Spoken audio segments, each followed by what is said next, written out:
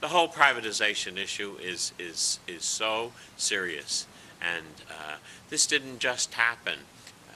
This crisis that we're going through with the financial responsibility, it has been coming for a long time. And the sad part is that our leaders did not want to address it. And they kept deregulating, and they kept feeding the wealthiest, the Wall Street crowd, as well as the corporations.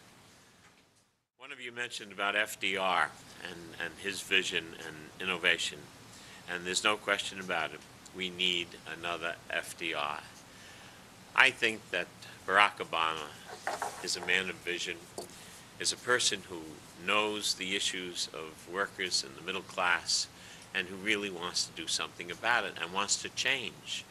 The bottom line of all this is we have to change. We have to change a lot of things. And the labor movement has to change.